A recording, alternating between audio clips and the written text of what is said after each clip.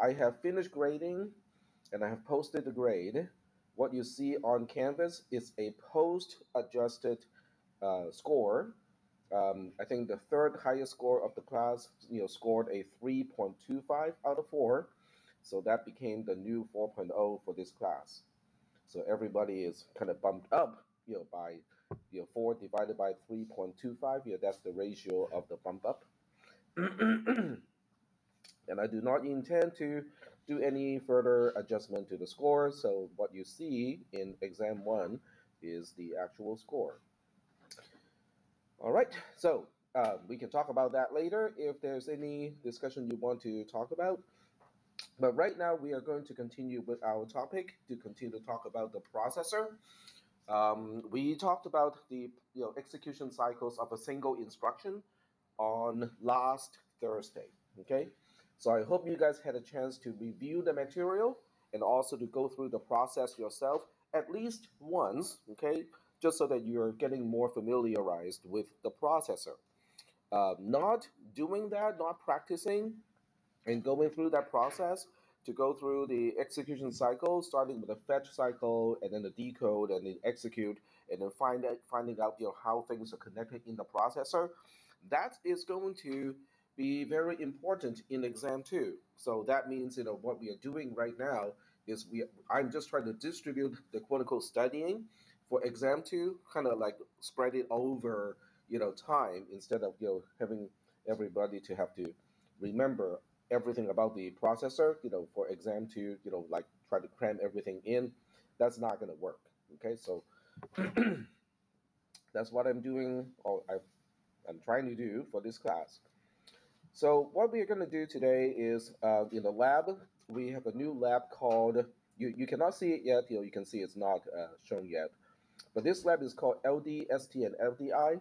These are the 3 instructions that interface with memory and registers. So one, load is responsible to go to a location in RAM pointed to by a register, retrieve the content at that location, and then copy that to one of the 4 registers. That's what LD does. ST, on the other hand, does the reverse. Okay, it stores the content of one of the 4 registers to a location that is pointed to by another register. Well, possibly another register, can be the same register. And then LDI is the only instruction that allows you to load a constant into a register.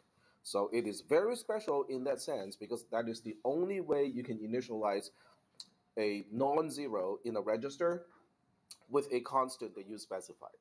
So we're going to talk about these instructions today. I suspect I will only have enough time to talk about maybe 2 of these going through the entire execution cycle. But the lab is going to help you understand all 3 of these instructions with the concept of a label as well.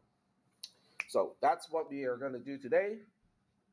We will start with the opcode table because the opcode table tells us, it describes the instructions, and also using the RTL register transfer language, it will also describe how it is done in the processor, more or less. So we're going to bump up the font size here, and we're going to take a look at the easiest one, which is the LD instruction. This is the LD instruction. The bit pattern is 0, 1, 1, 1, which is a 7 in hexadecimal, and then X, X, Y, Y. So each individual XX and YY is trying to specify one of the 4 registers in the register bank. The mnemonic looks like this: LD, N, and then in parentheses Y. The parentheses are not, it is not a syntactic feature in the sense that the parentheses have special meaning. It is more of a notation that I want to remind people that Y is the reference. Okay, register Y is the one that is being dereferenced. And then in terms of column C, the description of what this does in RTL, or register transfer language, is that register X gets whatever Y is pointing to in RAM. All right, so I'm using C syntax here, and this is also why CISP 360 is a very important prerequisite of this class, because the whole concept of dereferencing a pointer or using something as a pointer is at the end of CISP 360, and that is what I'm depending on in order to teach this class. And in column D, says this instruction is simply known as load the reference, and all that means is simply to say that what register Y is dereferenced, and we get to the location the register Y is pointing to, retrieve the content at that location in RAM, and then copy that to register X. So that's what LD does. Now, of course, in order to use LD properly, Y should be pointing to a location that you intended to point to. Okay, so there's no easy way to do that just now, because the only way we can put a value into a register is LDI. So that's why we also have to take a look at row 19, which is the LDI instruction. So now, if you look at the LDI instruction, it looks simpler compared to the LD instruction because it only takes one single register. There's no YY in the bit pattern. So the bit pattern is 0110, which is a 6, followed by 11XX. So the 11 has to be here, but then the XX is specifying one of the 4 registers. The question is, what are we doing with that one single register? The column B now specifies LDI X comma I. So note that the I is not a Y, which means it is not one of the 4 registers. I is representing what we call an immediate value, or from your perspective, because you have C background, it is a constant basically. So I has to be a constant that is from 0 to 255. And then the column C looks very confusing right now, right? Because it looks like there are 2 descriptions here.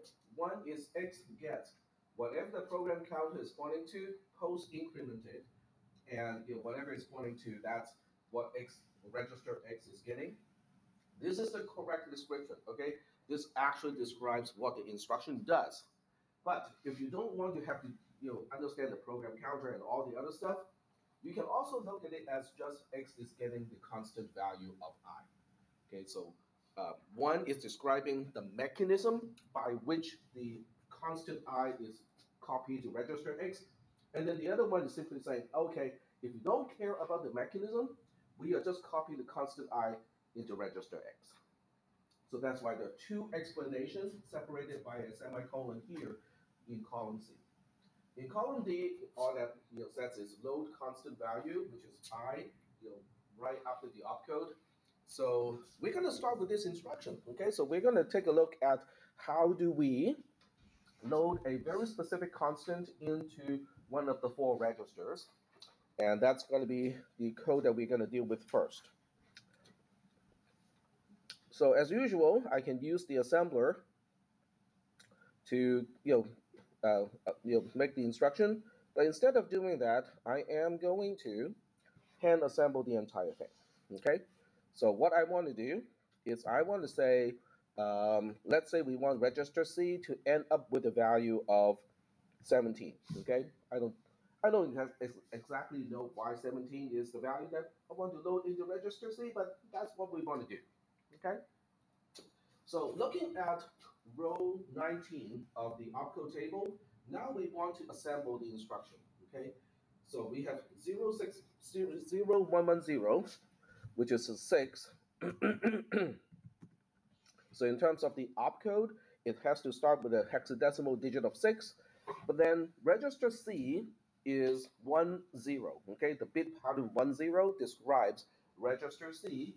So the least significant portion of the 8 byte is going to be 1110 here, which is a E.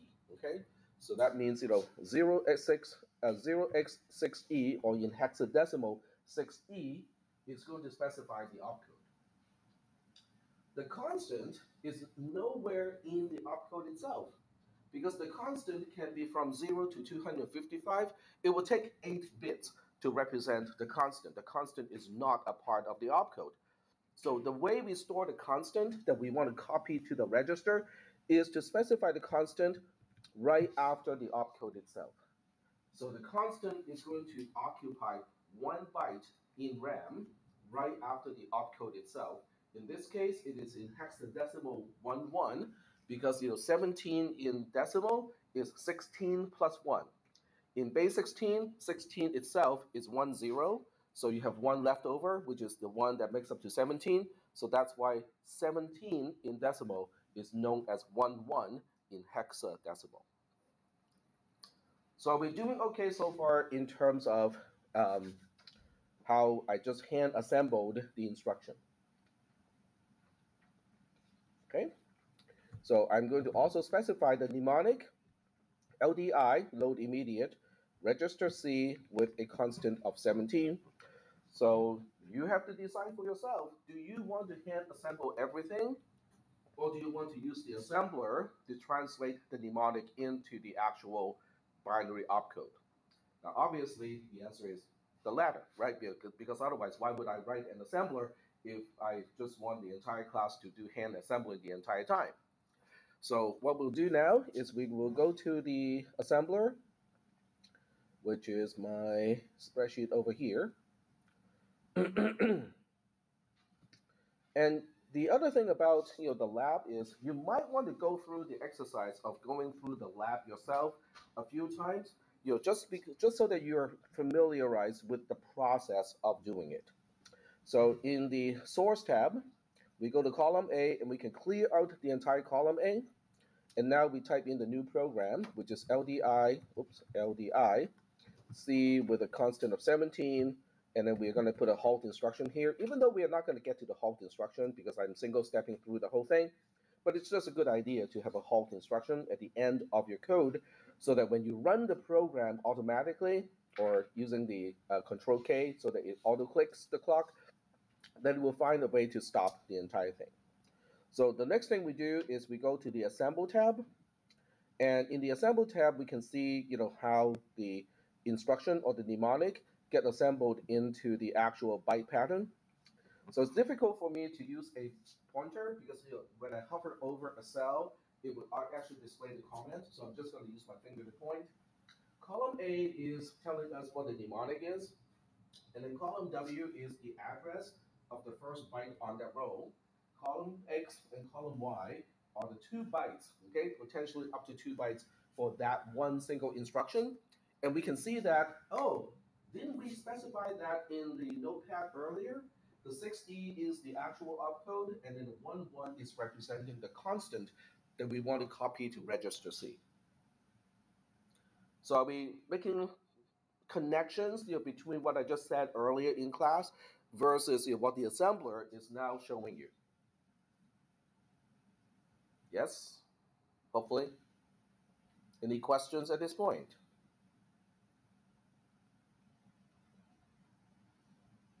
No questions? Okay, all right. So we're going to run this program. Okay, we'll run this program in Logisim inside the toy processor, and we'll go through the entire process. Okay, we'll go through the fetch, the decode, and then we'll execute the code. But yes, go ahead. Why it is 6E? It has to do with how we hand assemble the opcode. So when we go to the opcode table, we can see how the bit pattern here has to be a 6 followed by a 1 1 XX. But in order to specify register C, XX has to be 1 0. Register C is 1 0, and there's a little lookup here. Register C is 1 0 if you want, so that you can specify XX. Because 0 0 specifies A, 0 1 specifies B, so 1 0 specifies C, and then 1 1 specifies register D. So does that explain the 6E portion? Okay. Do you have a question about the 1 1 that is following the 6E? Or so that part is okay? Hmm? The 1 1 is the constant. It's the 17 that we want to load into register C. So is the question about why do we have a 1 1 after the 6E, or is the question why 1 1 is 17? Because those are 2 different questions. Why 1 1 is 17? Because the 1 1 is in hexadecimal or base 16, And in base 16, 10 means 16 in base 10. So 10 is 16. We want 17, so we want to add 1 to it, and that becomes 1, 1. Okay? That was a hand somewhere else. Yep, go ahead. This opcode or this process it takes two memory slots, right? It takes two memory spots, but only one of the two spots is the quote unquote opcode. The other one is really storing the constant that we want to copy to register C.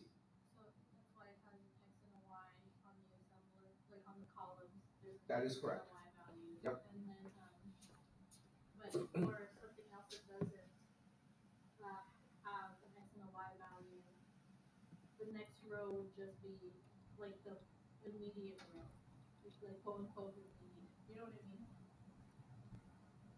Like, okay, so can you go to here we go. So x and y, Uh-huh. that's 0 and 1. But let's say it's just subtract. Okay. And so wait. So subtract only uses is only the opcode. It does not have a second byte next to it. So it will only occupy column X in the case of a subtract. And then the next one, so that would be 0. Wait. What is going to be 0? The place in the register, or the place on the RAM, the location. To specify which opcode? Subtract. It'll just No, subtract is not going to be 0. The opcode of subtract is not 0. What? There's no address associated with the subtract opcode. So when you look at the opcode table, the subtract opcode is, this is the subtract opcode. Like if you look on the position on the RAM, like where the black. Okay, all right. So that depends on where you are putting the subtract instruction. Now, I'm going to do something that really does not make sense because I'm putting an opcode right after the halt instruction. But from the perspective of the assembler, you can still see, how the opcode is put together and where it's going to put it. So I'm going to put a subtract BD over here. So we are subtracting register D from register B. Okay. So when we go to the assemble tab, you can see that the opcode is 97, and it is at location 03 for the subtract BD instruction. Yeah. So the next location after that will just be 04 because it only occupies one memory spot. Yes, this is location 04, but we have not specified anything to go into location 04. So yeah, so that's what I mean. So for, Okay. for Okay. load, if we look at W, it's incremented by 2, but for subtract, let's say subtract was above halt, it would only increment by 1 for the Row W. For column. For column W, right. So the way we do the counting is, this 00 is referring to the address of the 6E. This 11 is actually location 01. 02, location 02 has a content of 01, which is the opcode of the halt instruction. And then location 03 has a content of 97, which is the opcode of subtract BD. But we don't always use column Y. Column Y isn't always like. That is correct. Column Y is only used when you specify an opcode that has an immediate constant associated with it. That is correct. Yep. Very good. That's good observation. All right. So I think we are ready to kind of run this code, okay? Yeah, because we want to know what is happening when we use a LDI instruction. So we are going to start up the Logisim. So we'll do a start up Logisim, load the processor in. Okay, there we go. And then the first thing we need to do is to specify the opcode. For simpler programs like the one that we are dealing with right now, you can type it in if you want to, because otherwise, if you're not going to save a whole lot of time, you're just saving it from the assembler to a file and then loading the file into here. But for the sake of going through the process, I'll do that. Okay, so for the sake of illustrating the process, I will basically show you how to download the code from the assembler. So when you're in the assembler, there's one specific tab called RAM file. go to that tab, go to that sheet first, okay? And then you go to File, you go to Download, you get to CSV, and then it will, my browser is set up to ask me where and what file name to save with. Your browser by default will just save it with that default name, which I do not like, okay? Because I want to be able to name the file that I am downloading. So this is going to be LDI, I just named the file under which instruction, I'm trying to demonstrate, and put it into the temp folder. Now, it is super important that you download as a CSV file when you are on the RAM file tab. Okay, if you do it from any other tab, it's not going to work. Okay, because only this particular sheet has the proper format that can be read by Logisim. Okay, so this part is really kind of important. So then you go to Logisim, you go to the RAM file, or the RAM component. Remember, it's the RAM component, not the ROM component. Okay, do not overwrite the ROM. Okay, so go to the RAM component, go to load image, and then I just specified the full path, from the temp folder, and this is called ldi.csv, and now we have the content of the RAM content loaded into the actual RAM, and I'm ready to execute the code. So what I'll do next is I'm going to fast forward through the fetch cycle, and I'll just fast forward through the fetch and decode cycle. Now, if you're thinking, but I really want to kind of go through all that stuff again, what is the fetch cycle, what does it do, how does it get it done, and so on, my recommendation is to watch the video from last Thursday or yesterday, because I just went through this discussion in the Monday Wednesday class yesterday. So you can go through either one of those videos, because I have full detailed explanation in both cases. Okay, so but I cannot spend the time to repeat that instruction today. All right, so we go to the bottom. Let me zoom out a little bit first. So what we do is we are starting with the microcode pointer. Everything starts with the microcode pointer being 000. We are about to have a rising edge. This is the fetch cycle. So Control T, and we can see how the 6E opcode is now fetched into the instruction register. Control T again, we are incrementing the microcode pointer to the next location. And then when we increment, or when I have a rising edge again, the program counter will increment from 00 to 01. This is the program counter right here. It's going to change from 0 to 01, which is the auto increment of the program counter, which can be considered a part of the fetch cycle when we execute instructions. So we talked about all of this last Thursday. Okay, I hope you guys remember all of that stuff. If you don't, that's okay, because I just mentioned where you can find a video to re-explain all of this stuff here. Okay, so Control T, this is going to be a rising edge, and the program counter will increment to 01, like so. So at this point, I'm done with the fetch cycle entirely. I went to the location that the program counter points to, get the content at that RAM location, put it into the instruction register, and then auto increment the program counter. So the program counter is no longer pointing to the opcode that I have already fetched. There's no need to continue to point to location 00 anymore, because I just grabbed the opcode in the fetch cycle. Now, in most other instructions, where the program counter points to right now is going to be the opcode, the next opcode, which is not going to be very important at this point of time. However, because we are dealing with the LDI instruction, where the program counter is pointing to right now is actually important, because if you go to the RAM component, you can see that the program counter is, it's not increment. Okay, it's not active yet, so that's why we cannot see it. But if you can see it, the program counter is actually pointing to the byte 11 right now at this point. Now, from the perspective of the program counter, it doesn't know that 11 is not an opcode, it is not the next opcode, it really is the constant that we want to copy to register C. It doesn't know that. The program counter, the processor doesn't know it, okay, at this point of time.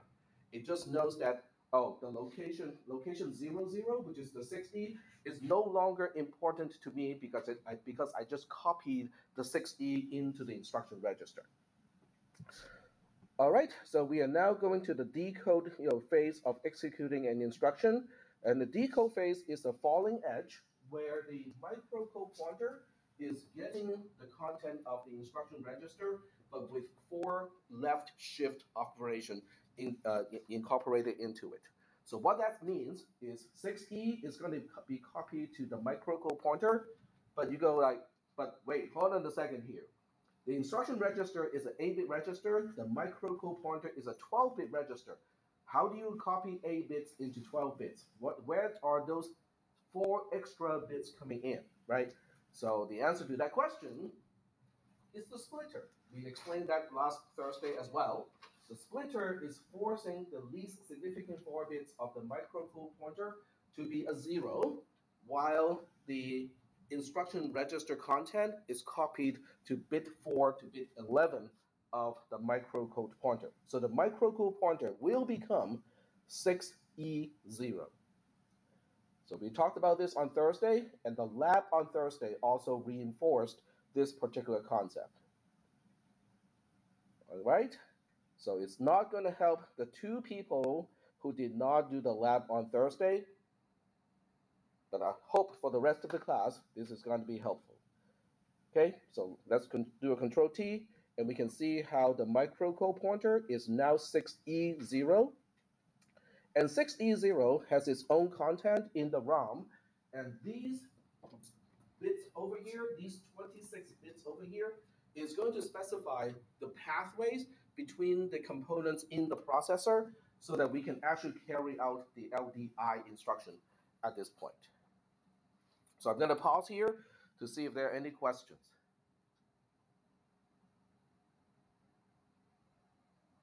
No questions?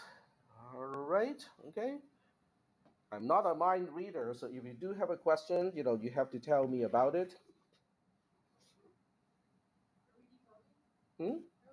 We just decoded. We just decoded. We are about to actually, quote unquote, execute the instruction. Okay, so the execution of the instruction is really just going to the ROM location corresponding to the opcode, so that the output of the ROM through the D port is going to configure the multiplexers, the demultiplexers, enabling this register, disabling that register, so it can do all that coordination so that we can actually get the job done. Okay? So now I'm going to have to slow down, okay, because this is new content. This is not something that we have talked about already. So I'm going to slow down and talk about, okay, how is the processor configured at this point? Now, the process of analyzing what the processor is about to do is already discussed on last Thursday's discussion. So we are repeating the same process, even though the outcome of the process will be different today compared to what we did on last Thursday. So what we do today, but it's about the same process, okay? We look at all the components that are quote unquote active that can be enabled. So remind me again what can be enabled. Or what things are really important in the processor. Starts with a R. There are 2 things that start with R's. RAM is good, okay, so RAM is one of those. And then what is the other thing that starts with an R that can be enabled? Registers, very good. Okay, so RAM and registers, okay? So we only focus on RAM and registers, and if they're not enabled, we go like, probably not important right now, okay? So we only look at RAM or registers that are enabled. So can someone tell me whether RAM is enabled or not? Okay, first of all, which one is the RAM? Okay, I think most of you are looking in the right direction, I can tell. Okay, so how can we tell whether it is enabled or not? The select, very good. Okay, so the select port of RAM is bright green, which is this one, which means it is selected right now, which means it is active, it is enabled. So that automatically prompts the next question, okay? This is what I want to kind of teach you guys to do. It's not so much it is an assembly language programming concept or a computer architecture concept. It is a question of how do you think? Okay, can you auto prompt your own mind with the next question? Okay, and that is a very important technique. It is not something that people are born with. It is something that people train themselves to do. So now you have to ask yourself, now that we know RAM is selected, what should be the next question? There are a few questions you can ask, but so it's up to you. What is the next question to ask? Is it reading or writing? Is it reading or writing? Very good. Okay. So how do we know whether it is reading or writing?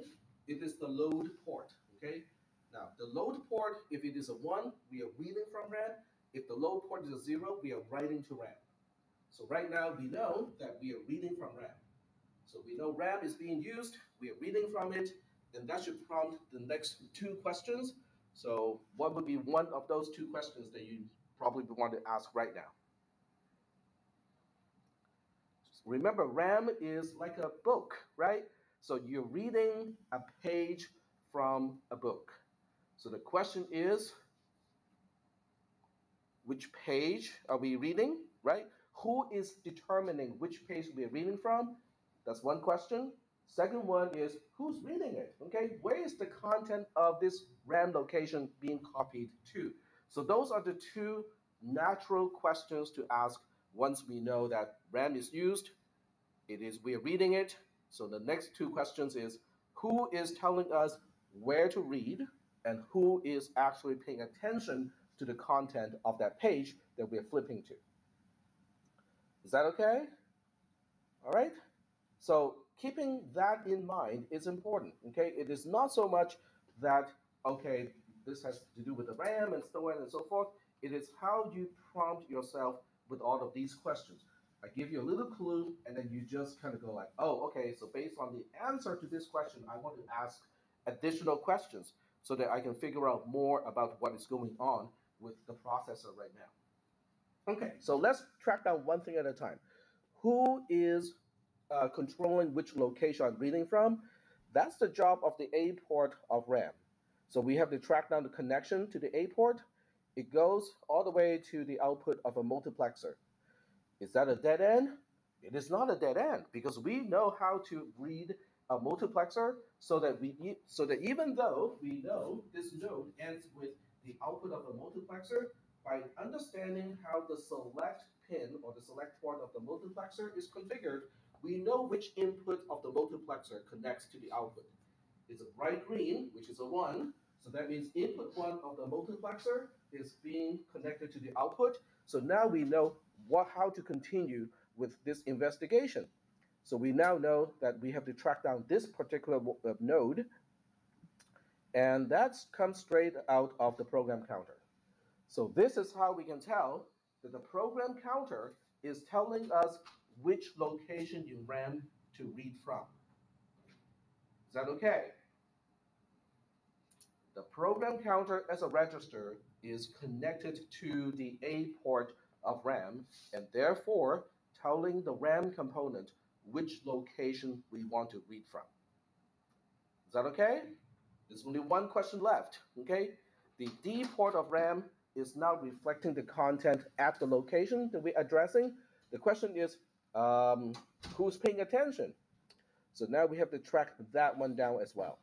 So now we go to the D port, which is an output port for RAM at this point because we are reading from RAM. So we track down this node and it goes to a lot of places. All right, it goes to a few places that we talked about last Thursday, including the instruction register. But the instruction register is not even enabled, okay? So it's not going to update. Okay, that's not important. Last Thursday, we also talked about this particular demultiplexer. It's not of no concern to us because the demultiplexer is not even enabled. Okay, so it is of no concern to us. We go all the way to this particular multiplexer, and this particular multiplexer has a select of 0. So it's not even paying attention to the input that is being highlighted right now, so it's of no concern to us.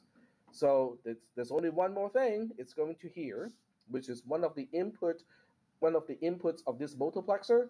We know the multiplexer is enabled because this pin here is, or this port is the enable of the multiplexer. And on top of that, the select of the multiplexer, which is the port right under the gray dot, is a dark green, which is a 0. So we know input 0, which is being highlighted right now, is connected to the output, and the multiplexer is enabled. So now we have to track this one down. Now, this one goes into one of the ports of the register bank, okay? So the question is, what do we do now? We look into the register bank to figure out what is going on at this point. So we right click on the register bank, go to view register bank. So now we look inside the register bank. This port here is the in port from the outside view. So now we track down this particular node and go like, okay, where is it going? Well, this is a multi-drop configuration, which means it is going into the D ports of registers A, B, C, and D at the same time. So are we updating all 4 registers at the same time? We are not, okay? So if we are not updating all 4 registers at the same time, just visually, can you tell which register is going to be updated on the upcoming rising edge? And how do you make that determination?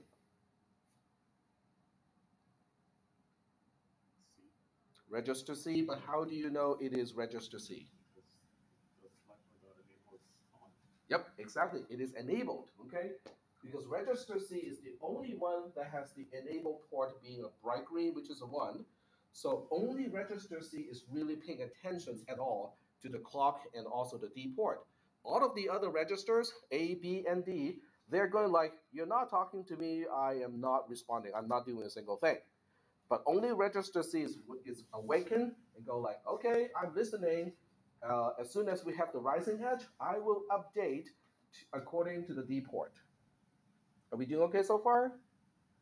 Yes? Okay, excellent. So you just do a control T, okay, control T right now, and we can see how register C is now getting the content of 11 in hexadecimal, which is our 17 in decimal. And therefore, mission accomplished, right? Because that's the objective of the LDI instruction. But wait, there's a little bit more. I forgot to show you the other one. Let's go back to the main, and we take a look at the program counter. It was a 0, 1. It's a 0, 2 right now. How did it change? The rising edge changed the program counter as well. Because you can see that even though this is the afterglow of the event, but we can still see that the program counter is enabled, okay? Which means the program counter just updated itself on the rising edge, even though our focus was on register C, the program counter updated at the same time. The question now is, how did the program counter change? Okay, how do we make that determination? We follow the D port of the register. It comes out of the multiplexer. The multiplexer has a select port being a 0, which means input 0 is being used to send to the output of the multiplexer. Input 0 connects all the way back to the incrementing mechanism. This is the adder. So we are basically auto incrementing the program counter so that the program counter changed from 0, 1 to 0, 2 at the same time when register C updated to 11 in hexadecimal. Is that okay? All right? So why do we do this? Why do we have to auto increment the program counter? Because location 0, 1 is not an opcode. It is really just a constant that we have to copy to register C so that when we are preparing for the next fetch cycle, we have to remember to increment the program counter so that we are now actually pointing to the next opcode. That is the significance of the auto increment of the program counter when we execute the LDI instruction. So getting back to the spreadsheet here, going back to the opcode table. So this is also why when I describe the LDI instruction, the actual mechanism of the LDI instruction is really this, okay? It is going using the PC, the program counter, to point to a location in RAM, get to that location, copy the content at that location to the register, and then after that, this is why it is a post increment, after the copying of the content, increment the program counter itself so that the program counter is once again pointing to the next available opcode in RAM. All right, so that's how LDI works. Do we have any questions about the LDI instruction, or how I followed the pathways between the components and how I found out which one is being active? And this is why we have to pay attention to the input and the output of that component and then track its way down to the other things in the processor. So just like on Thursday, if you have not done this yourself, tracking down the execution of the instruction clock by edge, okay, using Control T, and try to explain to yourself, how everything works. Do that, okay, because it is super important that you do all of these exercises and do all of these steps and explain to yourself. As you are doing this, you might want to even take notes, okay? So that you can go like Control T, okay, let me figure out what is going on here, and then write your own notes. Because the process of writing notes is involving a different part of your brain than you listening to me. So the more pathways you can train your brain to associate with the concept, the more chances you can recall and utilize that piece of information in your mind. Okay, so it is important that you do it yourself, because by doing it, that's already establishing a new path in your brain as opposed to just watching me do it.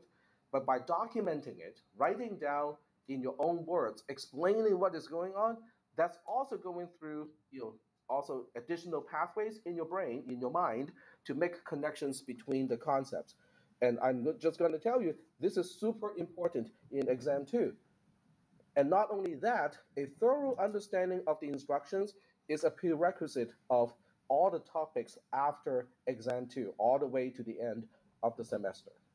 So that's why we are right now at a really critical moment that you have to spend this time, okay, kind of go through the same thing that I did on Thursday and earlier today to get familiarized with how the processor works with different opcode and instructions. Okay, so you guys, okay, go ahead first. So, like, would a question on our exam be trace out this program and see what's happening? So I would give you what is equivalent to the ROM code here, but not the ones that we have here, and then I'll ask you what is the effect of those that particular bit pattern on the processor. So what is the processor actually, and what would the processor end up doing based on all those zeros and ones? Okay, and we do that by edge. It would just be a single edge, because it's usually I won't ask questions about the fetch or the decode cycle. So by the time I ask the question, it's already quote unquote executing the instruction. So I'll be asking, okay, so which register is being changed? How is it being changed? How are things connected in the processor? So I would be asking questions in that particular way for the question related to the microcode, because the ROM contains what we call the microcode of instructions. So that's typically a way for me to ask those particular questions. It still boils down to your ability to track down. I'm not going to give you like 26 zeros and ones. They would be grouped based on the tunnels already. So I'm going to tell you which tunnel has which particular bit pattern. So that is given to you. It's open book and open notes, which means you can bring a printout of the processor. You can bring in anything you want to, but ultimately you still have to decode, or you have to figure out, oh, if this multiplexer has a select of 1 0, and this is these are the inputs of the multiplexer, you still have to kind of figure out how things are connected because of the values coming out of the ROM. So does that answer the question? Yeah. Okay, excellent. Okay, go ahead. When is exam 2? Exam 2 is going to be about 2/3 through the semester. I believe this is week 10. So I'm just done with grading exam 1. I apologize for the delay, but October has not been a very kind month to me. Not to use it as an excuse, but it is what it is. But it's all done now. So I think it's going to be in about one week or two. We'll have our exam 2. Any other questions about this whole process? So there's no quote unquote material to study on one hand. I'm not going to give you your modules and go like, okay, read these modules because everything is open sourced. How do you study an open source product? Read the source, right? This is the processor laid out in front of you. You have 100% access to how the processor is designed. You have 100% access to how each component operates. So the only thing left is really to follow the process that I did, which is starting with this microcode pointer being 000. That's the fetch cycle. Start with that, okay? Until you get to the execute portion of an instruction, then you track down how the components of the processor are connected, which one is enabled, how are they connected, and what is going to happen on the rising edge, when you execute the instruction. So that's kind of the way to study for this class at this moment. All right. So it's going to take a considerable amount of self-motivation on your part right now because there's no actual step-by-step do this and then this and then this and then this and then things are quote unquote kind of optional. I'm not going to give you actual activities to do. So it is really up to you to self-motivate and kind of do the work. All right, so that's one instruction. And the result of that instruction is we put a certain value into register C, and you can actually tell what register C has right now. This is register C. It is a 1-1, which is 17 in decimal. So that's the LDI instruction. What I'm going to do next is I'm going to take roll because I have noticed that some people have kind of fallen off the map for the past class or so. So I'm just going to take roll to kind of make sure that people are here. So I just made it visible, and then the access code is toy, and you have until 10 a.m. to type in toy and then say that you are in class today.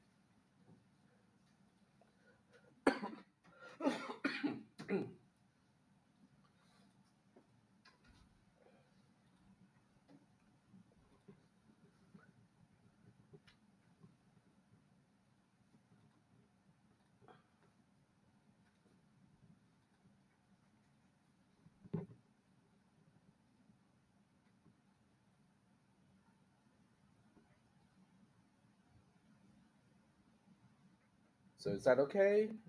It doesn't. Okay, so no problem getting into the activity. Okay, cool.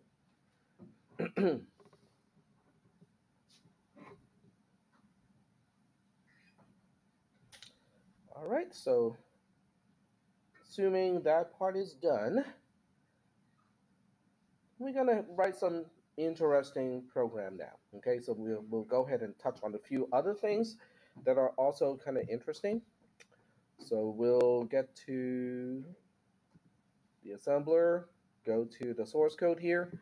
Now, I would not suggest writing code in the assembler itself in the spreadsheet because you cannot really delete a line easily or move things around easily. So my usual recommendation is to use some kind of a text editor, just like Notepad or Mousepad in this case.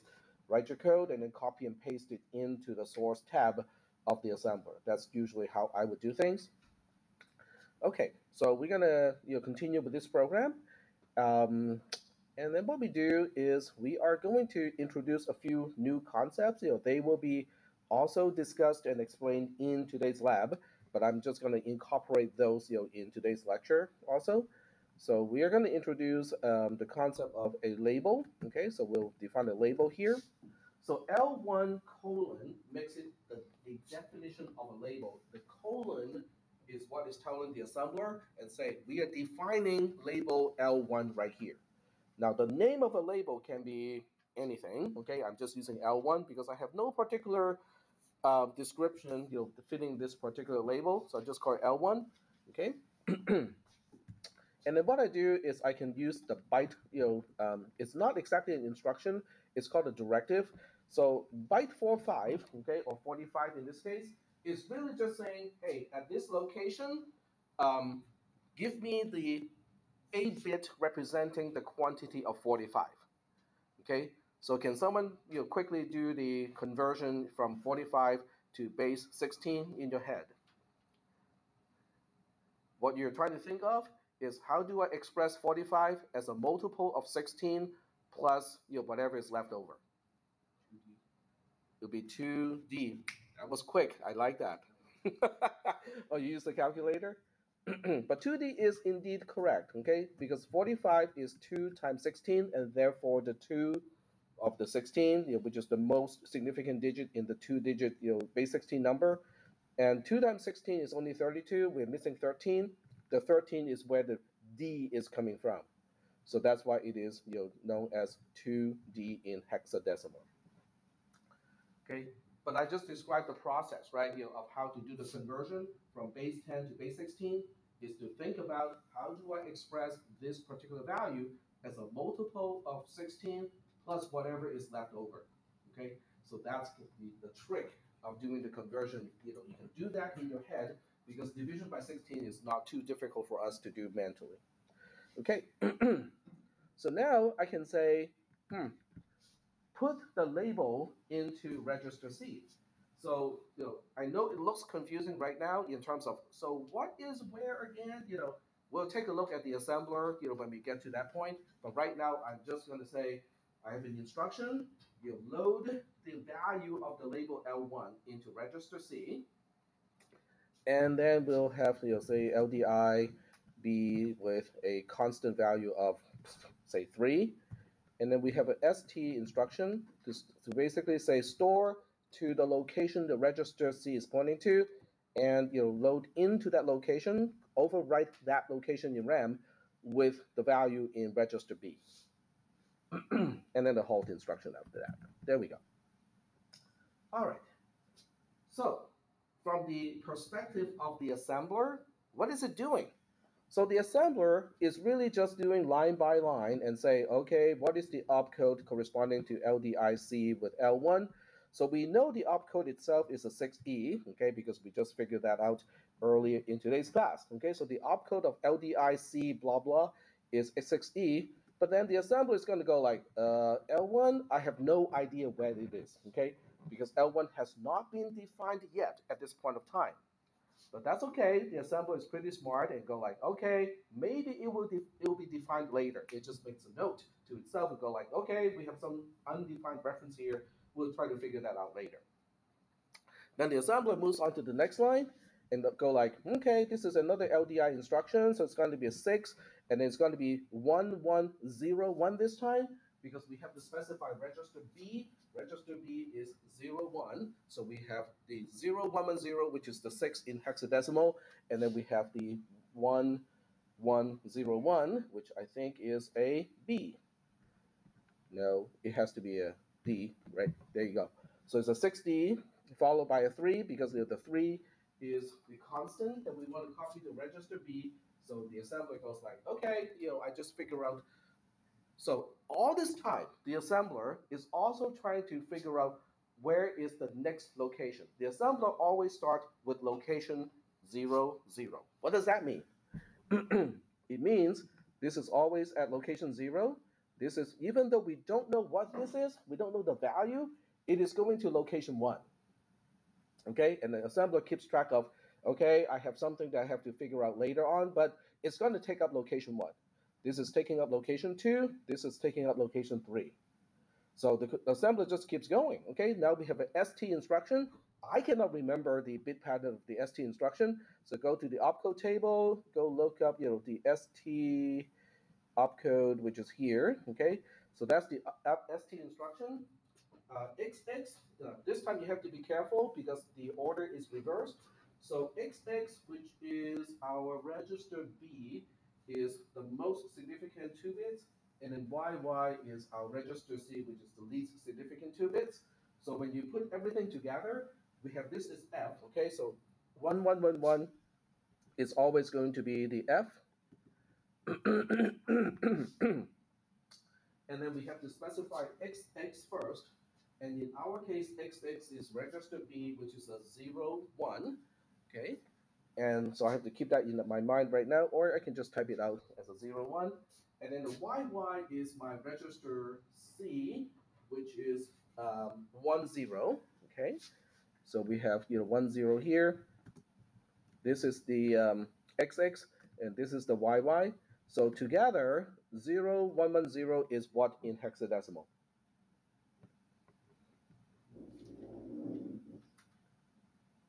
0, 1, 1, 0 is what in hexadecimal?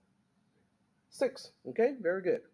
So we have a F6 as the opcode, and then we have a halt instruction. The halt instruction has an opcode of 0, 1. And then we have a label definition. The label definition does not have a location because a label is a bookmark. So if you think about the RAM location, the entire RAM as a notebook that you're using right now to take notes, okay, um, then the label is more like a bookmark or a post-it, okay, so that you can remember, oh, that page is kind of important to me. I'm going to put a sticky on that page. But a sticky is not a page by itself. It does not take on the page. All its job, the sticky's job, is to say that page is kind of important. I want to remember that particular page. So that's what a label is. The label itself has no location to it. Okay, there's no location associated with it. But the byte 45 or the byte 45 does take up the next location, and the bit pattern is going to be the 2D at that location. So right now, I can count the number of bytes in this program. Okay, so I'm counting from here. So we have 6E is location 0. So we have 0, 1, 2, 3, 4, 5, 6. Okay, so if I do not use labels, okay, and I want the program to eventually change this location and change it to a 3 in this case, I could have done all that counting myself and put a 6 here. Okay, in other words, I can do all the counting, this is the location that I want to change eventually, but where is it? I can do my own counting. It's like, okay, 0, 1, 2, 3, 4, 5, this has to be location 6, and then backfill this 6 myself. But that means every time you change your program, you're gonna have to count again. If your counting is off by 1, it's going to overwrite the wrong location, and then really bad things will happen. So why do you want to do your own counting when the assembler says, hey, all you have to do is to ask me to bookmark that location with a symbolic name, and then you only have to refer to the symbolic name. That is what labels are for. Okay, it is just a handy feature so that when we define a label L1 here, it is basically saying, okay, I am not taking up a location myself, but what location is the next location? What is the next location? So from the perspective of the assembler, by the time it sees the L1 definition, it goes like, what location am I bookmarking? 0, 1, 2, 3, 4, 5. I must be bookmarking location 6. So L1 as a symbolic name is really the same thing as saying 6 in this case. Are we doing okay so far? Yep. If you were to put it in manually, why would 6, wouldn't 6 be a constant? Why would you go to the location 6? Say that one more time. If you were to put it in manually instead of using a label, you used 6.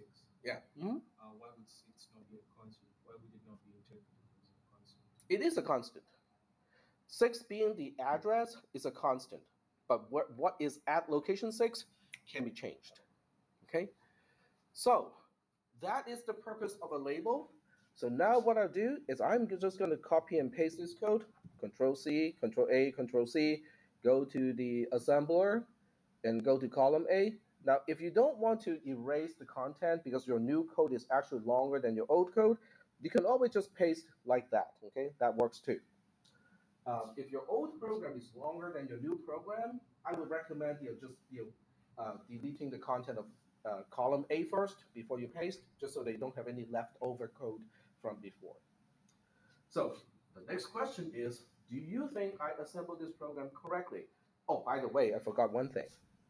because now we know label L1 is really just a 6. So that means this second byte of the entire program is really just a 6. Or so I think it is. So let's go check it out, okay? Because I just hand assembled a program and I want to check to see if this is actually the output. So we go to the assemble tab. Unfortunately, I cannot show both at the same time, but you can probably remember most of it. So LDIC with L1 translates to a 6D followed by a 06, okay? LDIB with a 3 is a 6D followed by a 03, okay? So far so good. STCB is F6. I think that was our conclusion as well, okay, because 01 and then 10 is a 6. The halt is a 01, we know that too. And then 45 in decimal is 2D in hexadecimal. We figured that out, right? You use a calculator, but I explained, why that is the case. So in other words, I just hand assembled the entire program, and the assembler agrees with how the program should be assembled. Is that okay so far? All right. So the next question is, but what is this program actually going to do? Okay. So that has to go back to the RTL description, or the register transfer language description of the opcode or the instructions. Okay. So we'll get back to that part in just a little bit. But I do want to show you, what L1 does. Okay, so L1, even though here it doesn't say anything about how L1 is defined, you can cheat a little bit and go to the last tab, in the assembler. It's called a symbol table. I know it's not easy to read because this is actually in JSON representation, but you can actually sort of work it out and see that L1 is defined on line 6. And RPN is actually telling you the actual value corresponding to that label, and it really is also 6.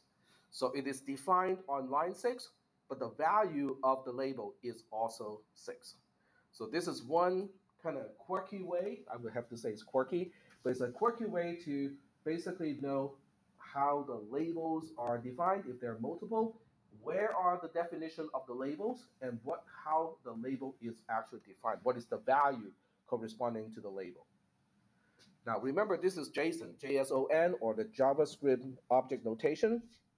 So for those of you who do not like to read it because it has no indentation and whatsoever, you can go to a website that can, what we call pretty print, JSON, and then just paste it in here, and it will show you a much nicer format on the other side. So this is a quick and easy way to copy and paste a kind of cryptic JSON representation, and use the other side to go like, oh, okay. So L1 is a label. It is defined on line 6. The value of that is actually 6. It is also corresponding to the address of 6, and so on. So when you have a lot of label definitions and you go like, oh, okay, I have no idea how they're defined, this is a quick and easy way to do that. Okay, so if you're not interested in how the assembler works in the inside, I guess you don't have to do this, okay? But, I always like to figure out how things work, okay? Not just what it does, but how does it get it done? So this is how you can figure that part out. All right, so getting back to what the program is actually going to do. So what we'll do is we are going to use the RTL description to try to figure that out. So I'm going to use the second portion of this program in all comments to try to figure out what this program is actually going to do. So the first thing it's doing is to say, okay, let's change register C to L1. And then it says, let's change register B to a 3.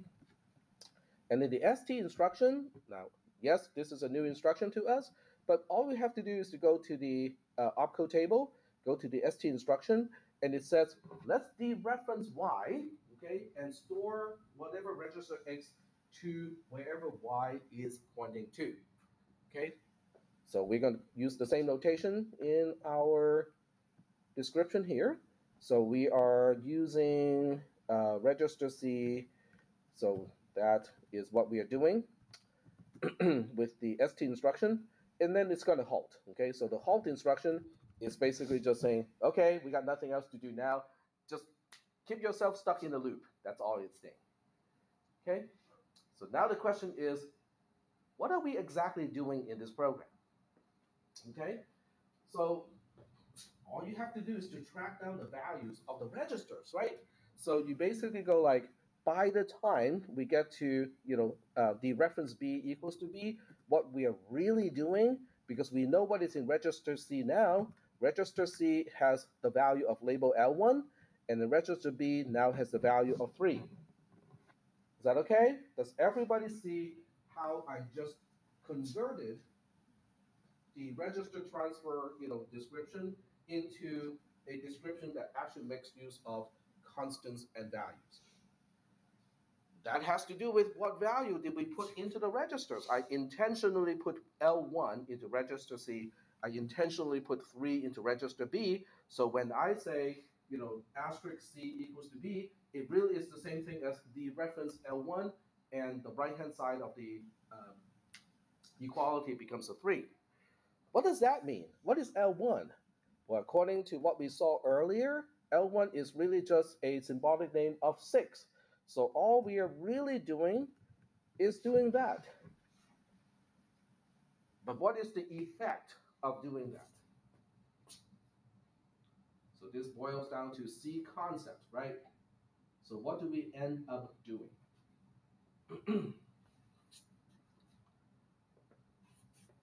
It depends on how well you remember the asterisk operator, which is also called dereference. So can someone, yep,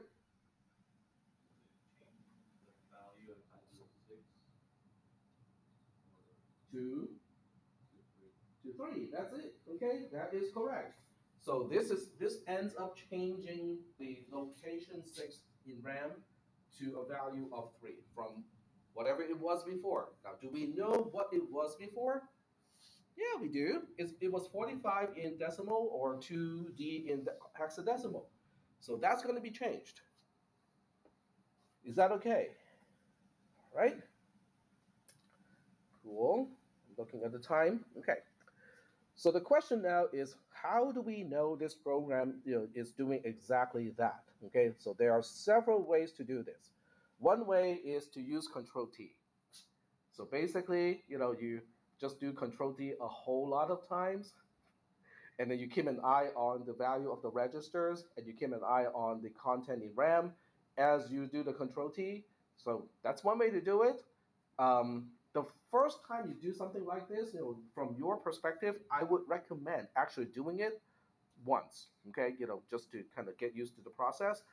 But once you get used to this, you go like, okay, that's way too time consuming. Can I do this in a faster way? The answer is yes, and there are multiple ways to do it in a faster way. The first time, the first thing you can do in a faster way is really just to run the program until you get to the halt instruction, and then you inspect the content of RAM to make sure that location 6 is indeed changed from a 2D, which is what the program is going to load into that location, to a 3 after the program finishes its execution. So let's do that first. Okay, so we'll do that first. Excuse me. And by the way, well, okay, we'll just kind of keep it simple like that first. So Control C, Control A, Control C, go to the assembler, and then go to the first line, Control V. I mean, I really did not change anything because everything that starts with a slash slash is a comment. It doesn't really do anything. So when I go to the RAM file tab, the program really hasn't changed much. Okay, so we go to File, and then we go Download CSV, and we'll call this one, we are really testing the ST instruction in this case. So I'm going to call this program st.csv. Switch to the processor. So now you have a choice. Okay, so the typical way that I would recommend people to do is to go to Simulate and then Reset Simulation. So every time you want to start the execution of a new program, go ahead and reset simulation. So what that would do is it will change the clock all the way back to a low, a 0, and it will also clear out the content of RAM. So now you can go to RAM, load image, and then specify this is the st.csv file, and we have a new program in. So first thing first, we want to go to location 6 and make sure that location 6 is our 45 or 2D, right? So we just do the counting here. This is location 0. This is location 4. How do we know? Because 0, 4 is on the left edge on this row. So the first byte or the leftmost byte of the row has the address of 0, 4. This is 0, 5. This is 0, 6. Indeed, it is a 2D. Okay? So we double check everything. Then you use the Control K feature, okay, to basically start your execution, or you can go to the menu and then you say tick enabled, but you might want to change your tick frequency to like 4.1 kilohertz, just that it gets it done really fast. So now we enable the ticks, and the way you can tell that the program is done is to look at the halt pin. Okay, if the halt output pin is a 1, that means the program has reached a point where it's not going to change any further. Type Control K again to stop the simulation. So now we go back to the RAM, and then we can see that the same location, 06, is now the location 06, which had 2D, is now a 03. So the program did exactly what we thought it should do. So this is a quick and easy way to do it, okay? So if I say there's a quick and easy way to do it, I'm implying there is a slower but more detailed way to do this, okay? Which I think is actually more beneficial from your perspective to be able to see how the program changes the registers line by line, instruction by instruction. Okay, so we're going to do it the other way now. So to do it the other way, you have to kind of get out of the GUI mode. So we get out of the GUI mode, and then we switch to the command line mode. Okay, so if you remember how to do all the command line stuff from before, a lot of that skill is still going to be applicable now. If you have not done the command line stuff to verify the output of your circuits from earlier parts of the class, this may be a good time to learn how to do this. Okay, so we're going to do the java-jar. Okay, go locate logisim itself. So this is all. Now, how you do this part really depends on where you put the files and also which operating system you're using. If you're using a Mac OS type of operating system or Linux, the command line will resemble something like this, okay, using the / and all that stuff. If you're using Windows, then it's going to be the other ways, which you kind of have to learn by yourself how to work with the command line interface. Then we have to load the processor, so that's a long path from here too, because of the way I put my files. There we go. All right. So then the next thing you have to do is to specify what do we want to load into RAM. So that can be done by using the -load, what we call a switch, and then you specify where we can find the CSV file that we downloaded from the assembler. I believe this is st.csv. So if you do all this part here and press the enter key, it will still be going into the GUI mode, except RAM is now preloaded with the content that we specified here. Okay, let's double check, okay, just to make sure this command works the way we are supposed. Oh, okay, I guess we cannot do it this way because we have to use -tty, so -tty, and then table. Okay, so now the program will automatically execute, and it's going to track the registers, the program counter, and all that stuff into something that looks like this. Okay, and even I cannot tell you what's going on. Okay, by looking at all the zeros and ones. So the intention is not to read all these zeros and ones by yourself. So the intention is to capture the output using the redirect symbol here. This works in Windows as well, okay? And redirect everything to a file. I'm going to put it into st.tsv. Now this part is important. TSV stands for tab separated value, which is not the same as a comma separated value file, a CSV. So when you capture the output of the execution of a program, you should name that file with the TSV extension and not the CSV extension. So it would appear that nothing happens because the output is now in the st.tsv file, and I can take a look at that file just to be sure, right? So we go to temp./st.tsv, and here we go, okay? So we captured a bunch of zeros and ones, like we're supposed to. Now, I forgot one thing. I do apologize. I forgot one really important thing. The one thing that I forgot is, you actually need to start with a no op instruction if you use this technique, which this program did not have. So I have to change the program a little bit here because I do have to start with a no op instruction. So now we go to the RAM file again and we download the thing. The necessity of the no op instruction has to do with a bug in Logisim. So, because of that bug, you have to start with a no op instruction. Okay, there we go. So now we go back here and just redo the entire thing. And I think we should end up with a file that's longer. Now that looks more normal. Okay, that's good. Okay, so now that we have the TSV file, what are we going to do? We re-upload the TSV file back into one of the sheets of the assembler. So we switch back to the assembler. We go to the Trace Raw Data tab. Okay, so it has to be this particular tab. You go to File, you go to Import. Now you have to pay close attention at this point. You have to go to Upload, click Browse, and we want to upload st.tsv, okay, not CSV. CSV is the content of RAM. TSV is the actual trace of the execution. So pick that file, it's going to upload it. Now here comes the super important part, because you have to change from create new spreadsheet to replace current sheet, okay? And you have to be on trace raw data sheet when you do this. Turn off detect automatically and just say tab, because we know for sure this is a tab separated value file. And then turn off convert text to numbers, dates, and formulae. Okay, you have to turn that one off. And then click import data. It's going to take a little bit of time. Okay, so now we have the data uploaded back into one of the sheets of the assembler. You go like, okay, so that's a lot of steps. What is it buying me?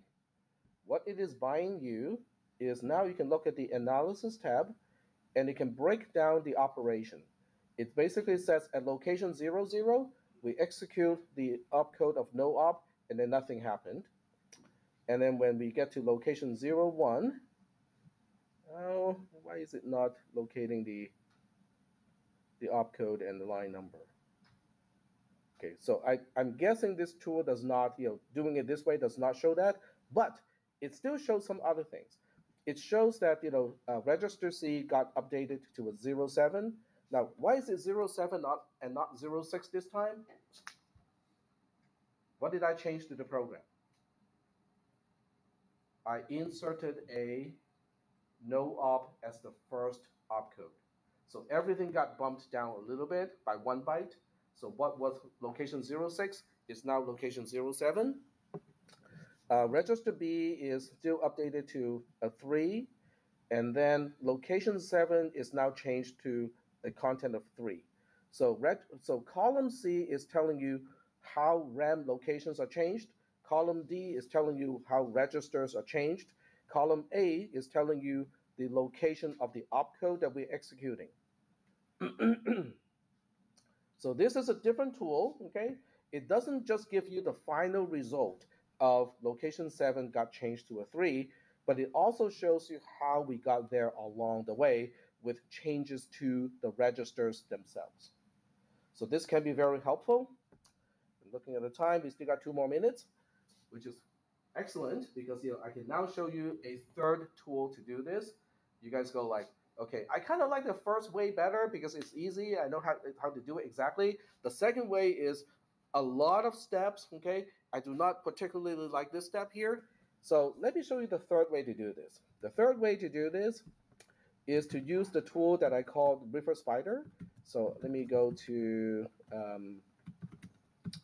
that folder, okay? And then it has a command called submit. And then what you do is you write your code first, okay? So I'm gonna have to write the code. I never store that code back in here. So it's st.tsv, oh, no, ttpasm. And I can just kind of copy and paste the code. No op LDI C with L1, LDI B with 3, STCB, halt instruction here. label L1 is defined over here, and then we have byte 45. So I basically ignored all the comments. I just kind of put in the program itself. And you might notice that my editor also has syntax highlighting for the assembly language that we are using. So if you're interested in getting this particular editor and all the syntax highlighting features, I can talk about that too. Most people don't care.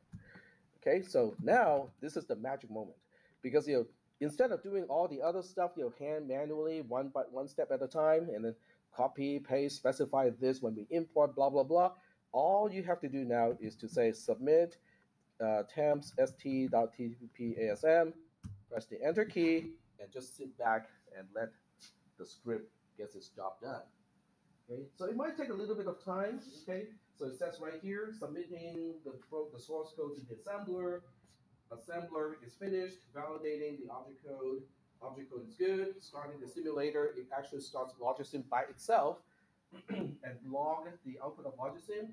Simulation finished, submitting trace data. It submits the trace data all the way back to the spreadsheet. Trace data uploaded, check the analysis sheet. So with that, we switch back to the spreadsheet here, and now it looks super clean, right?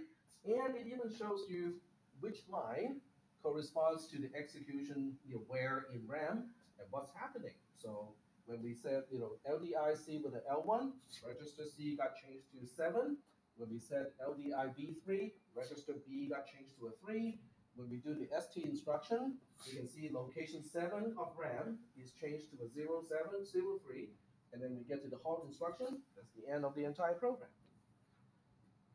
Okay, so we can talk about how to get this tool to work, River Spider. My original one was only for myself to use, so it only ran in Linux. One of the students from a previous class, Omar, he rewrote that script to run in PowerShell. So you can install PowerShell for free in Windows and then use his script to do exactly the same thing. But there are quite a few steps to set up the assembler to work with the script, but it is all documented. Okay, so you can go ahead in the class. There are links to do it already. So if you go to the modules and just look for, I'm just going to do a Control F search for River Spider. There we go. So the zip file is going to work for Linux type system, and Mac OS should work as well. And then if you're using Windows, you can use Omer's port for PowerShell. But in either case, there are things that you have to configure first. Okay, if you want to use the computers in the lab here and use the PowerShell approach, I would suspect that you want to put everything on a thumb drive, so that every time you come here, you do a lab, you just stick your thumb drive in, and then all the tools are on the thumb drive itself. But if you have your own computer, you're bringing your own device, then obviously you can just kind of keep everything on your local hard drive. So really nifty tool. I really like using it because it saves me a lot of time. But it does take some time to kind of set it up, and the documentation is inside the zip file itself. Okay, so it will actually tell you how to do it. I can go through that process maybe next time, in the next class. But right now, we don't really have to use it right now. It's just a nifty tool that once you get used to it, it can really help to shorten the amount of time that it takes to run a program and to visualize what's happening while the program is running. All right, so that's the end of today's lecture. Everything is being recorded. The screen is still good. The audio is still good. So I'm going to upload it. You have your lab for today. And the lab for today is LD, ST, and LDI. I'm going to make it visible to you. So now it is visible. And there's an access code also. The access code is just LDI itself. So I'm going to write it on the whiteboard. LDI is the access code. And are there any other questions before I stop the recorder? We good? Okay. All right. So I'm going to stop the recorder and upload the recording on YouTube.